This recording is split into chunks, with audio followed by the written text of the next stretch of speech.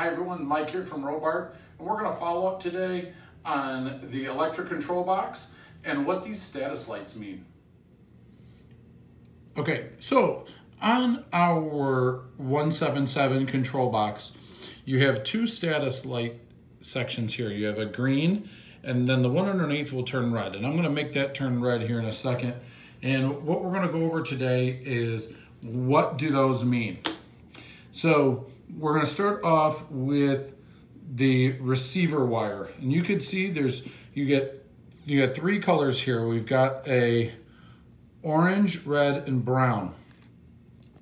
The brown wire goes to the negative, okay, and that is basically all you need to plug in your receiver. Just think brown goes to negative.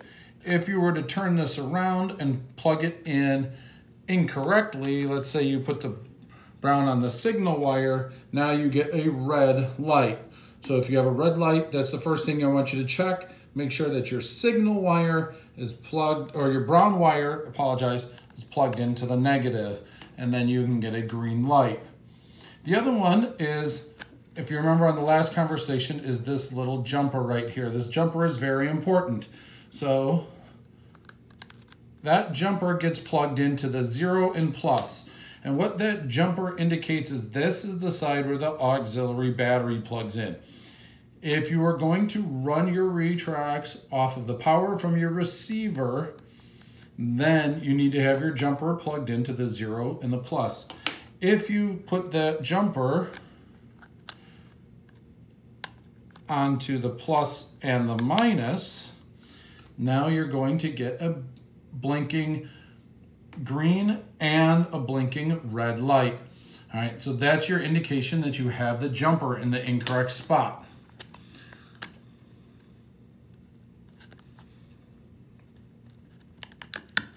So now you can see I have a green light. Okay. The other one is if you have your batteries at too high of a voltage or too low of a voltage, you're going to get a red light. All right. So if you have under 4.8 volts or over 9 volts, you will get a red light. All right.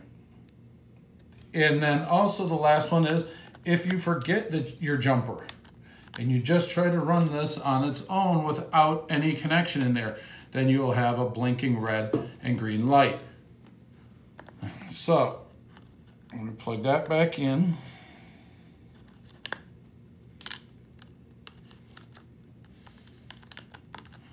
Solid green light. So what I'm going to do now is I'll go ahead and show you how to plug these in. So I do have the cameraman back up a little bit, and you can see we have one of our planes here from our trade shows, and I'll go ahead and plug these in. And you can see it says type A. What type A means is your type here. That means it's got a lower amp out setting. So that would be for your 60 size and smaller.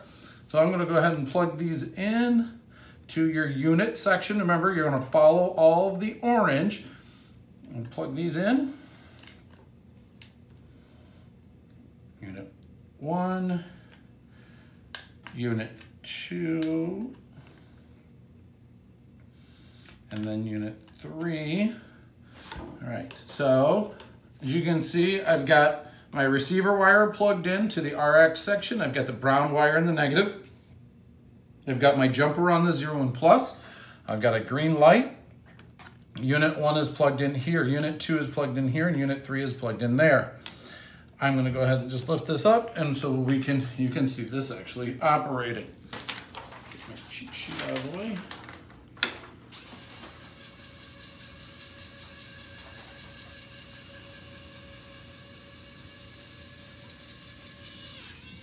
So there's our gear in a fully deployed position, and then I'll go ahead and activate it one more time. Flip the retract switch, and gear is in the retracted position. The last thing I want to show you on here is on your control box, you do have a delay switch. So let's say I wanted to delay the nose gear. So my nose gear, let me follow my wires around, is the middle one. So on the delay at the bottom, I'm going to move that to a check mark for a yes. And so now I have a delay on that. And so let's go ahead and operate the gear one more time. So there goes my mains, and there goes the nose. So that gives you more of a scale effect. So if you say you wanted to delay a right or a left gear or delay your nose, either way, that gives you a more scale look.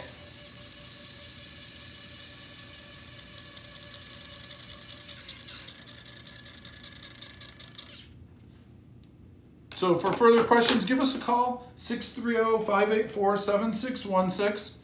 Check us out online at www.robart.com or follow us on YouTube, Facebook, Instagram, and Pinterest. Have a good day.